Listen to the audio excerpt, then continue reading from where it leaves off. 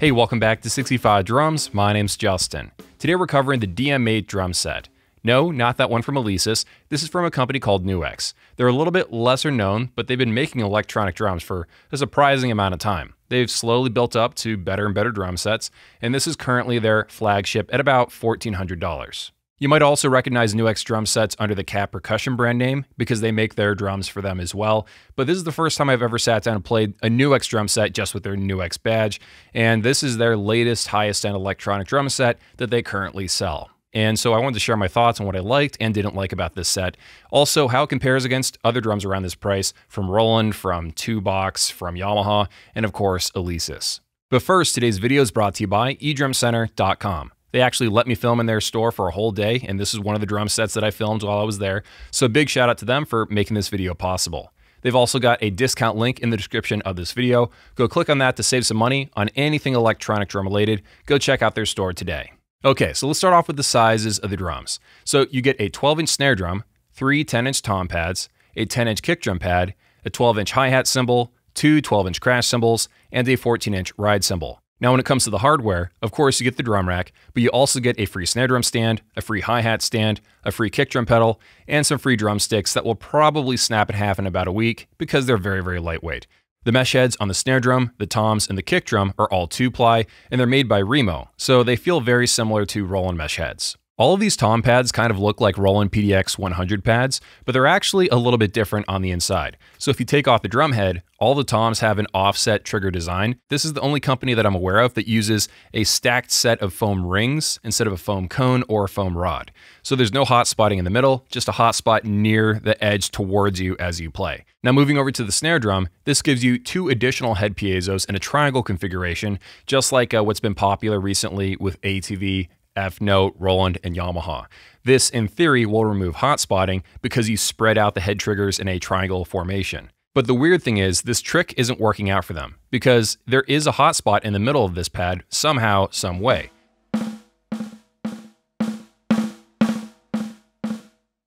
The ride cymbal is a 1-cable configuration, so you cannot upgrade this later on to like a Roland or F-Note or ATV ride cymbal that uses 2 cables for bell bow and bell edge, so just be aware of that. I was told by EdrumCenter they did test out a VH10 hi-hat with this drum set, and it did technically work. So if you ever want to upgrade the hi-hat, it is possible to do so.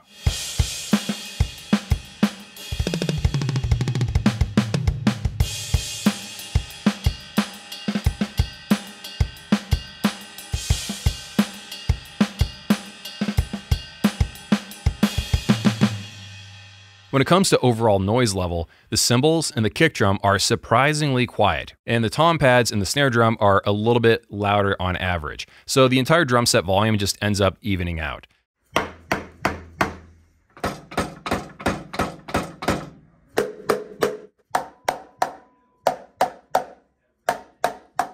Now, when it comes to the free accessories in the box, like the free hi-hat stand, the free snare drum stand, the free kick drum pedal, and the free sticks, the hi-hat stand is fine, it does the job. The snare drum stand, if you're really tall like me, it could be something you want to upgrade a little bit later on down the line.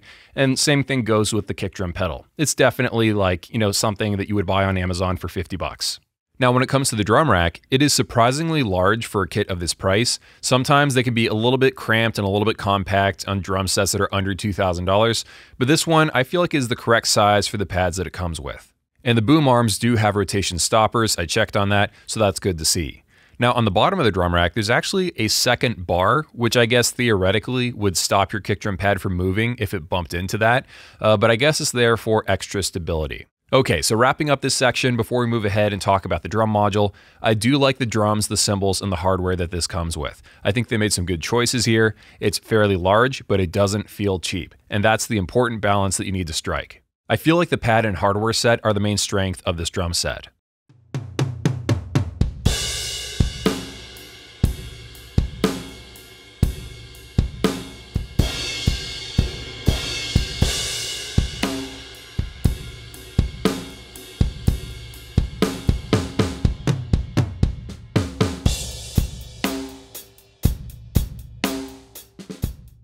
So now let's move ahead and talk about the drum module.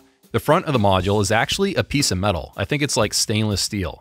It has a color screen. It's kind of taking the TD25 kit wheel from that module. It comes with a ton of effects. So you got your pad EQ, your pad compression, your master EQ, your master compression, overdrive, you've got your reverb.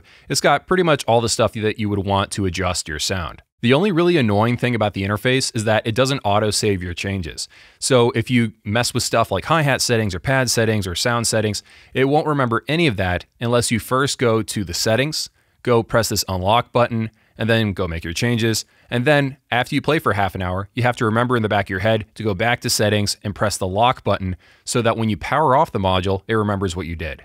Port selection on the back isn't too shabby for the price range. You've got your 5-pin MIDI, you've got 2 extra trigger inputs to give you an extra tom and an extra crash or whatever combination of the two. You've got your mix input, you've got your headphone jack, and you also have connections for USB. One USB is for connecting a thumb drive. You can bring in your own samples if you want. And there's also another USB connection, the kind that you would use to connect over to your laptop. Surprisingly, this can do 14 tracks of audio over USB. You don't need an audio interface, just, one USB connection, 14 tracks of audio. You can also, of course, decide to send MIDI over USB, and I did try this with Superior Drummer 3, and I got it working. But I was only spending like a little bit of time on this, so I didn't get the mapping completely done perfectly. The closest thing that I found was like a Millennium preset, but maybe there's other ones that I glossed over and didn't try. So next up, let's talk about the sound quality. I usually say things like sound quality is subjective, it depends on you, just decide for yourself if you like the sounds or don't like them. But in this case, I feel like it's pretty clear cut that the competition is way out in the lead. Whether or not that's a 2-box kit on the Speedlight, the DTX Pro from Yamaha, or the Roland TD-07, they all have better sounds built in.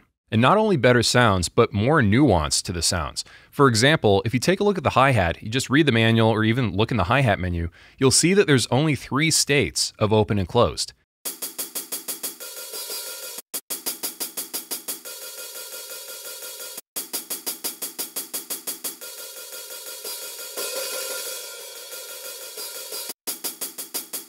Now you can make the drum set sound okay in short little bursts, and maybe it sounds okay with music, I don't know. But in general, the drum set just really lags behind in this area.